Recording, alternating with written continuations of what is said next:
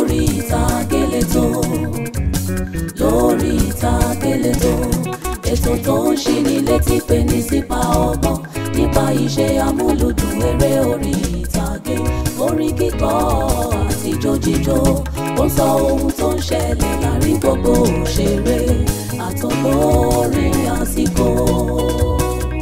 Hello my people, how una dey? You go see say today's program no be Yoruba as usual and na pidgin level we dey today.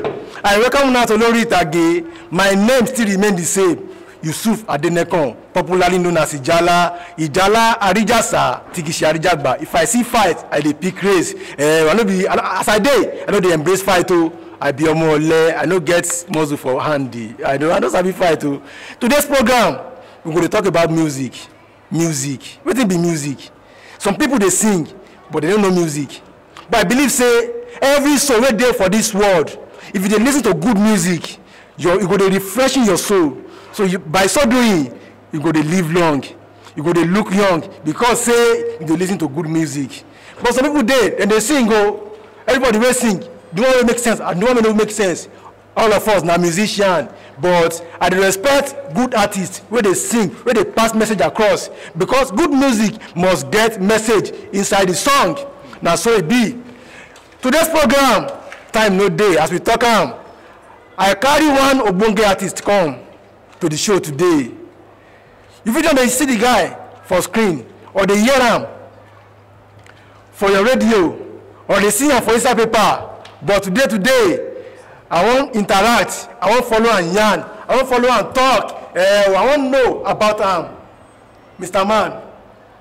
Wow. You are welcome to the show. Good morning to my people. My name is Fazi B.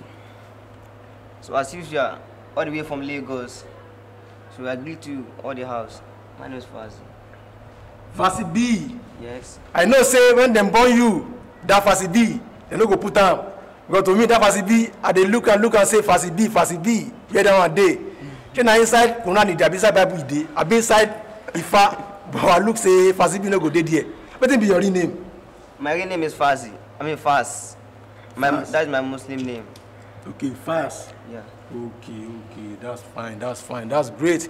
Okay, Fazi B. But that B that I put for back is my father's name. Okay. Bakari. So people used to call me Fazi B. Fazi B. Okay, that's great. You are welcome to the show, Lori Itage. Thank you. You are welcome. What do you do? Because I believe say true, our program, Lori Itage, na entertainment program. I can't see you. Should not film you the act, I don't know. I'm a musician. Musician? Yeah. Which kind of song you dey sing? Hip hop. Hip hop Afro. Okay, hip hop Afro. Fazi B, they sing hip hop Afro. Our fans, Fazi B fans, you know I'm Tete. I think say, I hope say, I don't know in real name now today. Fazi B, hip hop art, Afro. Welcome once again. Thank you. That song where you sing, I beg, now who teach you? Who be your teacher? Nobody teach me how to sing, but my inspiration is follow come. So there's nobody teach me how to sing. Nobody teach you how to sing? Nobody.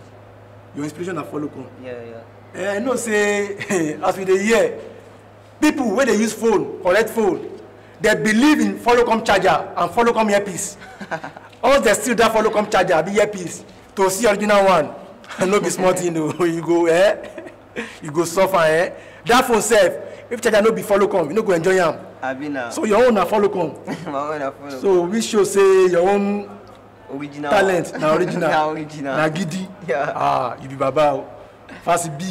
Okay, my fans, my followers, my people, hope say they enjoy us. Before we go further, make we go that place, go dance small, go feel the music, because Fazi B as e dey so, I know say e dey gba for him body. Fazi B no be small artist o. If you dey see the body, say the guy is small, but if they hear small body, big engine, that engine. Some people dey Akoi body by engine, and this one Akoi body, Akoi engine. Body no dey bad body, Akoi engine. Fazi B, you no go keep person. That That song wey you sing, who you be? Who You Be. Ah, that song they keep person as in they enter my body and I they dance like say I never danced before. Like I never hear song music for my life before. Ah, Fasi B. Well done. Thank you, sir. More grace to your elbow. Amen. Ah, this talent dey there, dey. And now I believe say no be by body, no be by body. Fasi B, that song wey you watch. Now where you get the inspiration to sing that song? Ah, that song bad. And this thing just come one day. As in, I used to be listening to Sinoliski, Lefroy's music. So I just think, say, in this Aige, Sino don't go now, Small Doctor don't go, Lefroy's, and me too, I want blue. That's why I sing that. They say, remember who you be, don't carry so that say you get money. If you know money, tell me, madam, don't call us money. Small Doctor Agege, Sinoliski Agege, Kumakanaki Agege. She bound on you, she that you are to be sharely. So, it's making you alone. Oh, see, now God. I believe say any inspiration wey we get for this world, now still from God. If you get that from bush, if you get that from anywhere, now still from God. Mr. Fasi B. Yes. Your music career, share your parents and support your music career. Because most parents for this world we dey now, they will say, my pikin, you must go study law. My pikin, you must do doctor. But no parent go agree say my pikin oh yeah, go do music. Shame your parents they support you. Actually, my mommy support me, but before my dad did not support. But when my dad sees this boy, I'm not a thief, and then I'm doing normal thing. I'm not a tout, I'm not smoke, I'm not drink. So that's why he support me today. I support you with music career. Wow. But before my dad did not support me. Ọ̀pọ̀lọpọ̀ òbí tó jẹ́ abiyamọ, ọmọ appreciate ọmọ wọn pẹ̀lú career, ọmọ support wọn.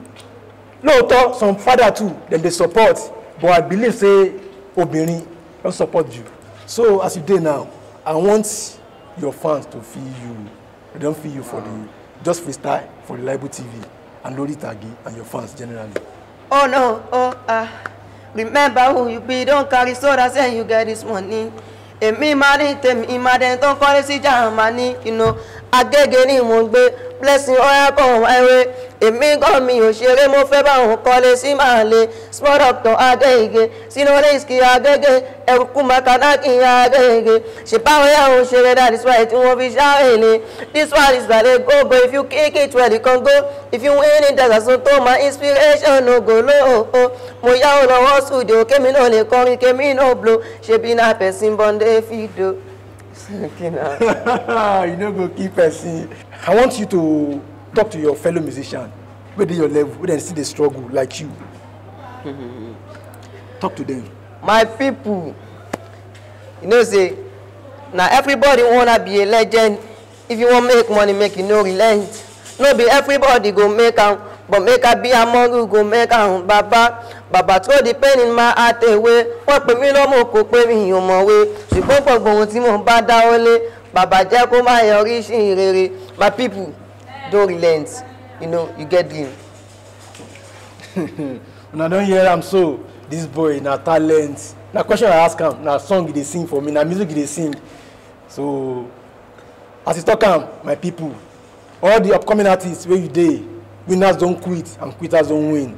If you believe in that your dream, one day you get there. Fasi B, Yeah. tell your fans once again to subscribe to our TV and to watch us.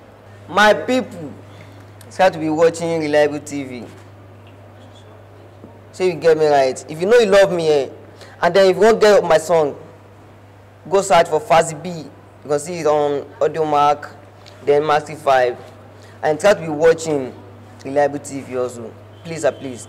If you love me, show me love. I really appreciate it. Thank you, Fasi B. You know, go see and pass this on today's program, today's episode. Fasi B, thanks for coming.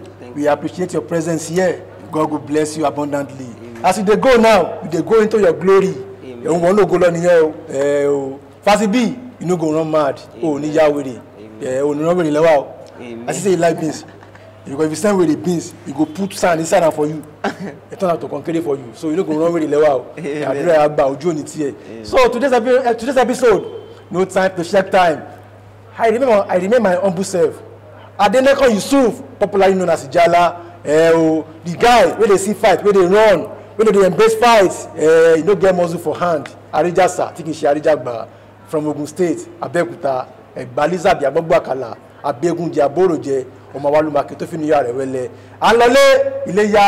Reliable TV, dependable TV, incomparable. We are the best. Reliable TV, àjànàkú kọjá mo rí nǹkan fìrí.